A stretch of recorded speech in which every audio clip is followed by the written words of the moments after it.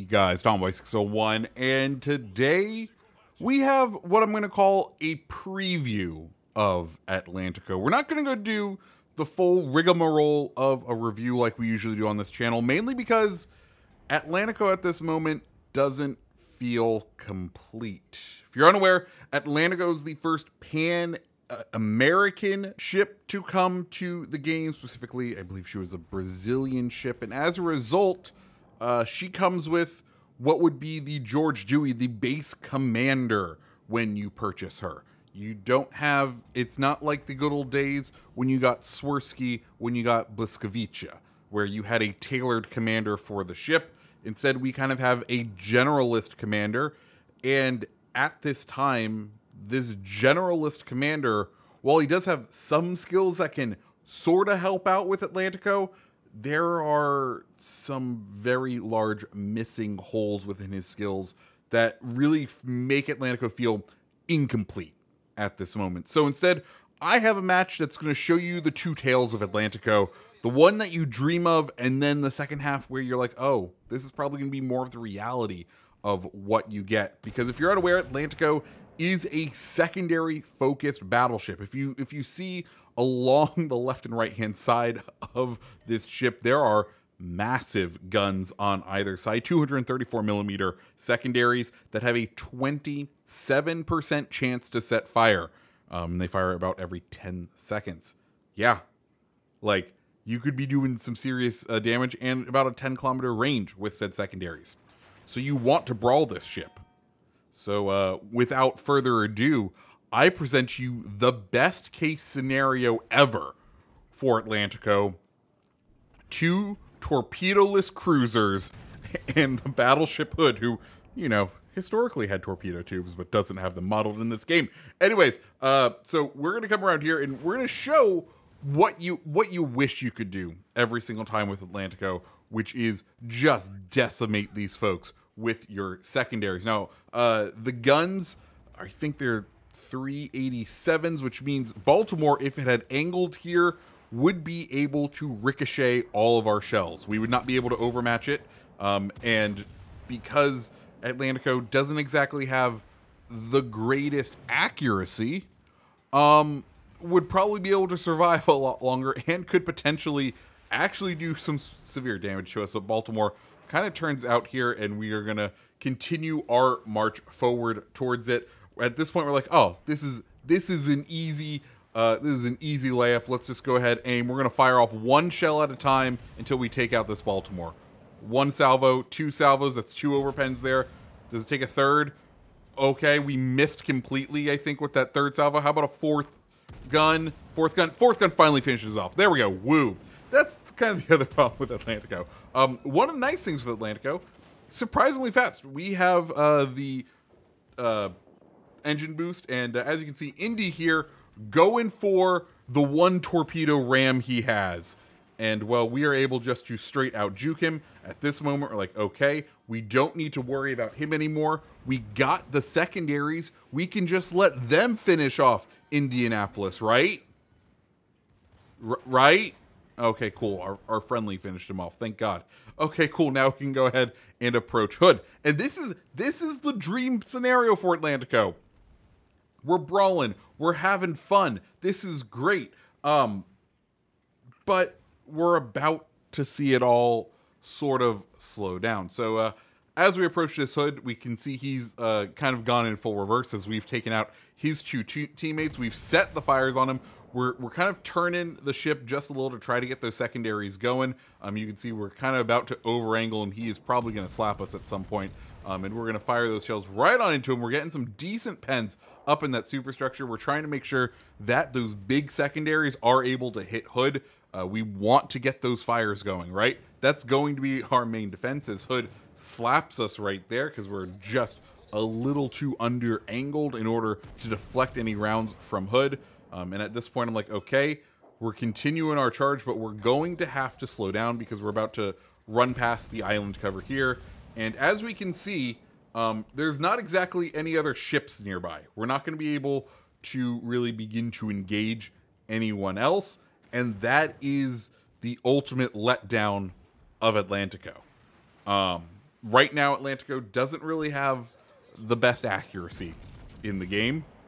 Right now, Atlantico doesn't exactly have the biggest range. It does have pretty decent concealment, which lets you get in pretty close. But all in all, you kind of need your enemies to push into you. You need to be positioned in very specific ways in order to use Atlantico to its fullest. And most of the time, you're not going to get that. You're not going to have the 3 people who rushed in. You're going to have these guys right here who are just going to sit in the back line. And cool, we can go ahead and lob shells at Richelieu all day. And you're going to see we're going to be hitting 1 shell per salvo, a couple of shells per salvo. And it's not like we're firing quickly. We don't have Brawler to help out with our reload. We don't have Porcupine to extend our secondary range.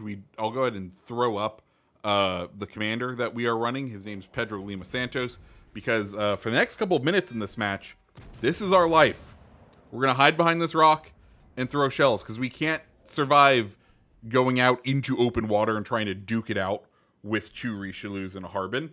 So we need to play conservatively behind this rock. We need to bide our time. Wait for the opportunities to come to us.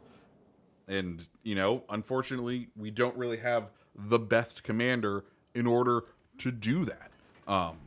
It gets boring. And it feels just a little disappointing, especially when you're like, hey, here's the first Pan American ship, which, you know, like, I'm going to let you guys in on a little secret here. The reason there's so many American ships in the game is because Americans like buying American ships. And there's a beautiful salvo. One of a couple of beautiful salvos in this game as we pick up the high cal. Americans love buying American ships.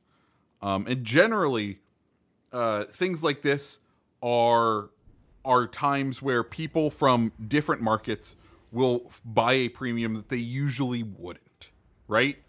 You know, America is served well. The South American corridor, or even Brazil, not really recognized very often in the game. To have this, I've seen a lot of people down in my comments be like, I'm so excited. Brazil finally has a ship in the game. Like, and for Wargaming to come out and be like, hey, here it is. It's kind of half done. Buy it anyway. Kind of leaves a little bit of a dirty taste in my mouth, if I'm being honest. We have been told that the secondary focused, a Porcupine, a Brawler style commander. We don't know if he'll specifically have Brawler or if he's going to be sort of like the Pan-European battleship commander that we got with Vierbos Unitis, you know, where we have a different style of Brawler commander, but a Brawler style commander overall is in the works. Just wasn't ready. And at which point I say, then why have this ship? We can wait. We can wait. Like, let's be clear. There's 2 other sale events going on in the store this update, right? We have the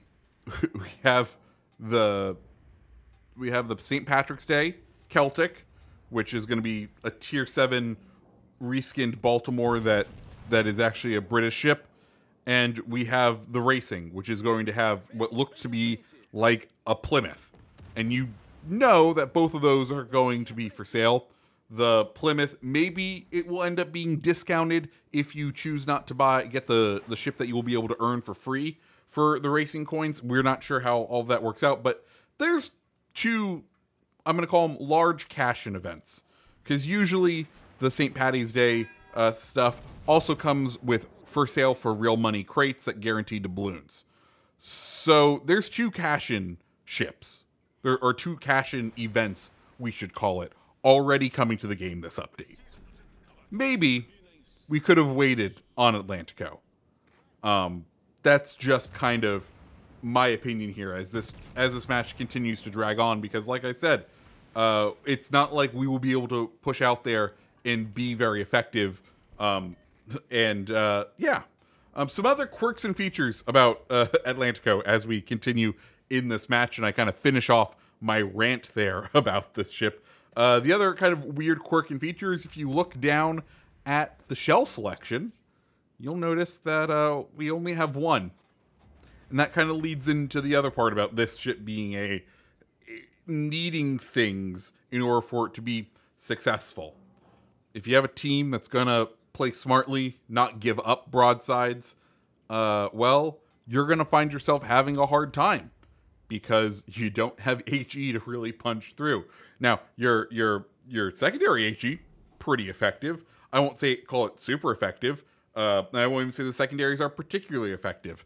Last night, I had a Fletcher that was spotted within 6 kilometers for over a minute, and I did less than 5,000 damage to him, which is a bit annoying when you're kind of counting on these secondaries, and that's supposed to be the reason you pick up this boat is supposed to be those secondaries.